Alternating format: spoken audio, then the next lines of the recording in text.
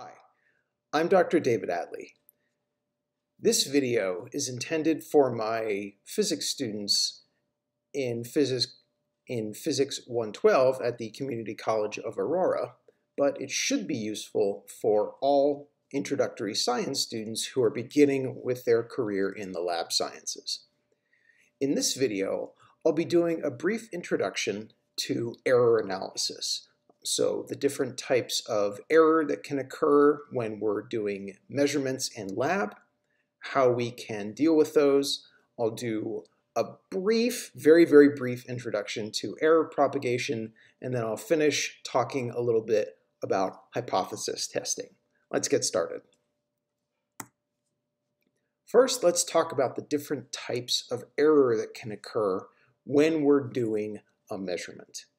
So we can have random measurement error. This is what happens if, say, our eye isn't quite perfect, if there are limitations in the precision of our instrument. So we get our instrument that's rounding to either 1.1 millimeters or 1.2 millimeters, but really the length is like 1.1473 millimeters. So we lose some of that true underlying information due to the precision of our instrument. Some of this could be caused by limitations in us, by limitations in our ability to make timing measurements or the precision of our eye. All of those are sources of random measurement error. We can also have systematic error. Systematic errors are different from random measurement errors because they can introduce bias.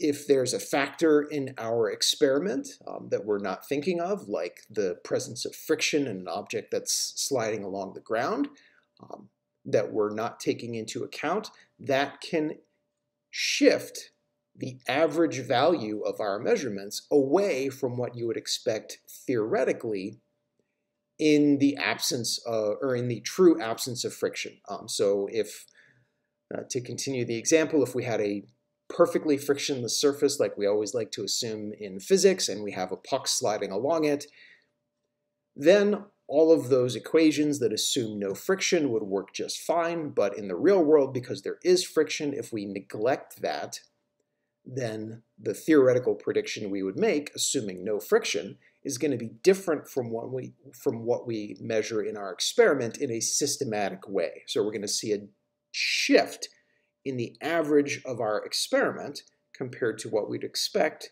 theoretically.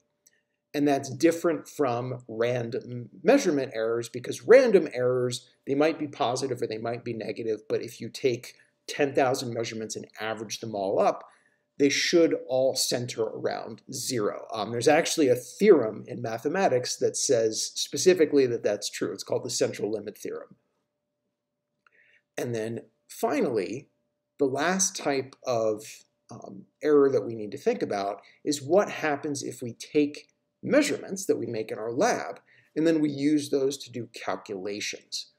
If there are intrinsic uncertainties in the measurements that go into the calculation, the result of that calculation also is going to carry some uncertainty, and in order to figure out the uncertainty from the result of the calculation, we have to do what's called error propagation. We're not going to do much of that in my class, but it does become important as you continue on, especially if you become professional lab scientists. So I'll say a little bit about that as we go along. So I've already said a little bit about types of random measurement error on the previous slide. There's some more examples here. So if you have an imprecise positioning, if, say, we're trying to measure the length of that thumbtack, and it turns out the thumbtack is not actually positioned at 0 on the ruler. So if we don't notice that and take that into account, that might lead to a measurement error. Now in this case, that's going to mean that we have, well, let me say that a different way. If those positioning errors are indeed random, so maybe we have the thumbtack that's shifted a little bit positive here, but then the next time maybe I pull it out and put it back and try and measure it again, and next time I shift a little bit negative, so we go from a positive bias to a negative bias, that's an example of a random measurement error. On the other hand, if I don't notice that I have that shift and I just say, okay, I'm going to take 3 different measurements along that ruler, I'm going to look at it, record a measurement, look away, and come back.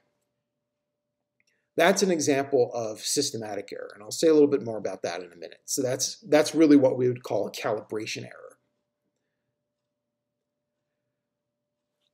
All of the limitations inherent in us, in our ability to click a stopwatch, the limitations of our eye, as well as fundamental limitations in our instruments, and also in the quality of signals can be important.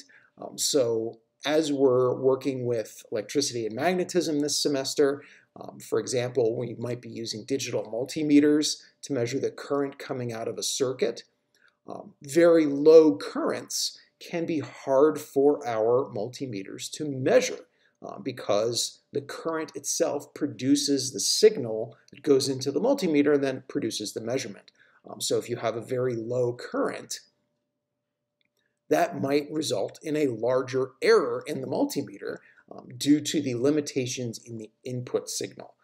This is particularly important in my field, in astronomy, when oftentimes we can be limited by the amount of light coming to us from a source. So we have intrinsic uncertainty in our measurements due to the limited brightness and therefore the limited quality of our data. This is much less common in lab sciences like biology or chemistry because we can always just increase the volume of our experiment to make sure that we're getting a good signal. Once we have those measurement uncertainties, so for example, I'll pop back to the previous slide, maybe I know that I'm being super duper careful, so I'm limited by the tick size on my ruler. So I can give a measurement of length that's good to about half of a tick, so about half of a millimeter in this case. But beyond that, I can't be any more precise just due to the actual limitations in the measurement device itself. So I take that measurement error, half a millimeter, and then I want to use that length that I measure to do some calculation. So I don't know, I want to calculate the volume of a pen or whatever. When I do that calculation, that measurement error, that half a millimeter uncertainty in length, will contribute some uncertainty to the volume of the pen when I go and I do my calculation. So if I want to take that volume that I calculate and report it to another scientist who might do something useful, or if I want to compare it to a hypothesis, to do hypothesis testing, I need to know how certain I am of that calculated volume. Now, of course, in this case, I wouldn't do that. The volume of a pen is trivial, but it's just an example. So if I want to calculate the uncertainty on the volume of the pen, knowing that the input measurements are themselves uncertain, I have to do error propagation. There's a couple examples of how error propagation works on the slide here. So I've showed what happens if you are adding measurements or subtracting, adding or subtracting, in which case the uncertainty on the result of that addition scales quadratically with the uncertainties on the input measurements. So this should look really familiar to you. The sigma z squared equals sigma x squared plus sigma y squared. That looks a lot like the Pythagorean theorem. It's not an accident. So if you wanted to know the uncertainty on the output z variable, then you would take the square root of the uncertainties on the input variables x and y. Alternatively, maybe if you're multiplying or dividing, you end up with a slightly more complex formulation, which you can see towards the bottom of the slide there. And basically what that's saying is that the fractional uncertainty on the output, z, scales with the fractional uncertainties on the input measurements, X and Y in that same quadratic fashion. So when we make measurements and we use those measurements to draw conclusions, the limited precision on the measurements themselves also limit the precision of our conclusions. Up to now, I've been talking about random errors, errors that might be biased high or might be biased low. So if you collect lots and lots of them, we're going to start to push those errors down. But there's this other form of error which can crop up, which is called systematic error, sometimes called systemic error. That's less common. But these represent, as I said earlier, biases away from a true underlying value caused by factors that we might not be aware of or that can be very difficult to identify. Some of these are calibration errors, so if you catch it, you can go and fix it in your lab equipment, but others can be due to factors that are really, really difficult to characterize. So systematic error is oftentimes the bane of experimentalists because if there are unknown systematic errors in your results, that's going to make it more challenging to draw conclusions based on your data. So if we want to do error analysis, with our labs, which you'll be getting plenty of practice in this semester, what that means is that we want to know the overall precision or reliability of our experimental results. Oftentimes in class, what we'll be doing is we'll be comparing a measured value to a theoretical result.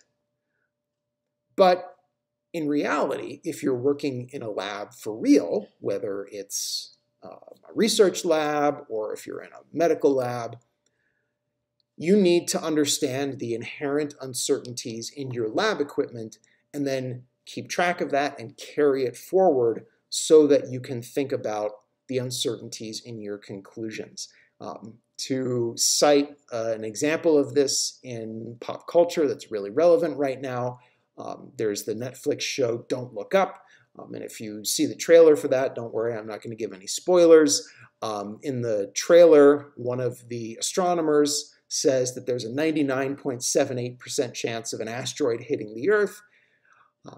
That's an example where there are some inherent uncertainties in input measurements, and you carry that forward to make a conclusion about the uncertainty in the output, in this case, a probability of impact, and the uncertainty in that impact probability is really quite low. It's about 0.2%, or give or take a little bit.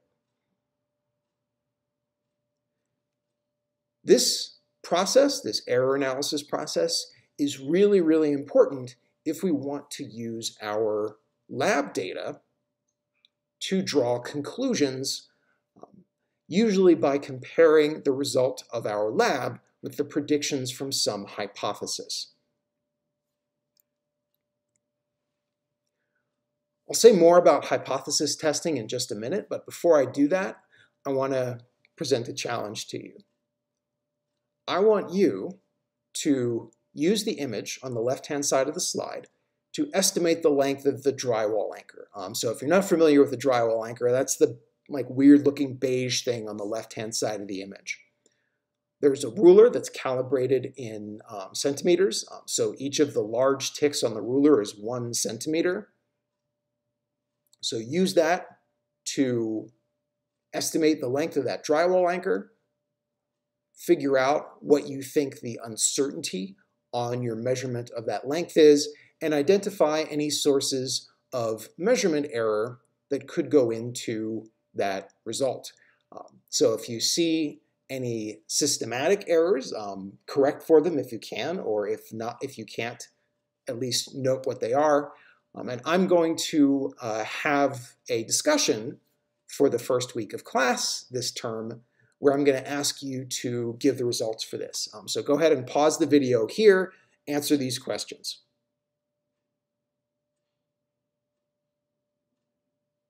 Okay, so I'm going to assume that you paused the video and made some notes and you have some answers brewing. So I'm going to move on now to finish by talking about hypothesis testing. And this is what we do if we try to determine if an experimental result agrees with the prediction of a particular hypothesis. So we might have a scientific hypothesis that predicts that a measurement should have a certain value. You can see that represented as that solid horizontal line across the bottom of the slide.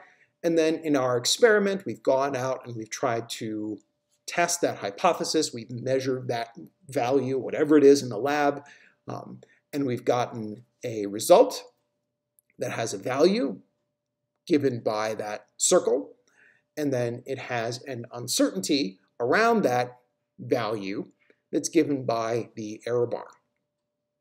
And so what we want to know is whether that measurement given by the value in the error bar agrees with our prediction. So what do you think?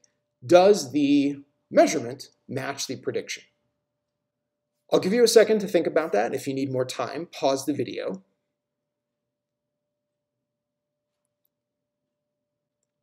Hopefully you all said no. Now there are some subtleties that vary by discipline. Different disciplines require different degrees of discrepancy before you claim a discovery. But here, the prediction is well outside of the range allowed by the data. So unless you're working in a discipline that requires an extremely large discrepancy in order to claim a real difference, then chances are that you would say that this hypothesis does not match this prediction. Now, this is starting to get into some deeper issues of statistics and uncertainty, and as you continue in your careers as scientists, you'll learn more about how we use statistics to do hypothesis testing, the criteria required to either accept or reject a hypothesis. But for now, we can look at this and say the prediction lies well outside of the range allowed by the data, and so they do not agree. Okay. Thanks for watching. I will talk to you in a synchronous online session for the first week of class, when we'll start talking about charges and other interesting material related directly to electricity and magnetism, the material for this semester. So I hope that this has proven to be a helpful use of your time to watch this asynchronously, and I look forward to the rest of the semester. Bye for now.